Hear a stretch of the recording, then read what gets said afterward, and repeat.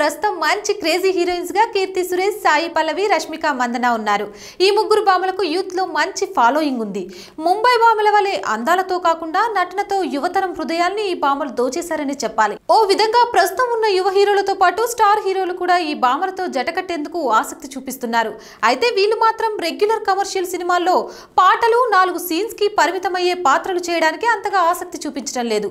ఓ cinema చేశామంటే అందులో తమ పాత్ర అందరికీ గుర్తుండిపోవాలి అనే విధంగా వారి సినిమాలను ఎంపిక చేసుకుంటున్నారు. ఈ ముగ్గురు భామలు ఇప్పుడు తెలుగు, తమిళ భాషల్లో మంచి సినిమాలను ఎంపిక చేసుకుని ఫుల్ బిజీగా ఉన్నారు. సాయి పల్లవి ప్రస్తుతం సూర్యతో తమిళం ఎన్జీకే సినిమాలో నటిస్తుంది. దీని తర్వాత మరో సినిమాకి కూడా రెడీ అవుతుంది. దీంతో పాటు తెలుగులో శర్వానంద్తో పడిపడి లేచే మనసు సినిమా షూటింగ్ లో బిజీగా ఉంది.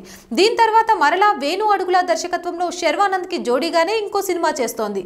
దాంతో పాటు మరో సినిమాకి కూడా లైన్ లో పెట్టింది.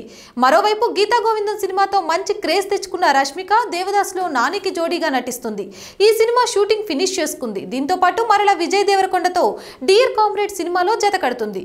దీని తర్వాత క్రాంతి మాధవ్ దర్శకత్వంలో విజయ్ దేవరకొండ చేయబోయే సినిమాలో కూడా రష్మికను తీసుకోవాలని అనుకుంటున్నట్లు తెలుస్తుంది. ఇదిలా ఉంటే ఇప్పుడు టాలీవుడ్ క్రేజీ హీరోయిన్స్ ఇద్దరు ఒకే సినిమాలో కనిపించనున్నట్లు వార్తలు వినిపిస్తున్నాయి. టాలీవుడ్ లో ఓ యంగ్ డైరెక్టర్ ఆయనకిద్దరు తరహాలో ఓ కథ రెడీ చేసుకుని ఈ ఇద్దరు భామలకు వినిపించినట్లు, కథలో వారి పాత్రలు నచ్చి ఈ హీరోయిన్స్ ఇద్దరు చేయడానికి గ్రీన్ సిగ్నల్ ఇచ్చినట్లు వార్తలు వినిపిస్తున్నాయి. ఈ సినిమాలో ఓ యంగ్ హీరోకి జోడీగా ఈ భామలిద్దరూ నటిస్తారని టాలీవుడ్ లో చెప్పుకుంటున్నారు. యూత్ లో మంచి ఫాలోయింగ్ ఉన్న క్రేజీ హీరోయిన్స్ ఇద్దరు ఒకే సినిమాలో కనిపించడం అంటే కొద్దిగా ఆసక్తికరంగానే ఉంది. వీళ్ళ ఇమేజ్ తో ఆ సినిమాకి కావాల్సినంత హైప్ వచ్చే అవకాశాలు ఉన్నాయి.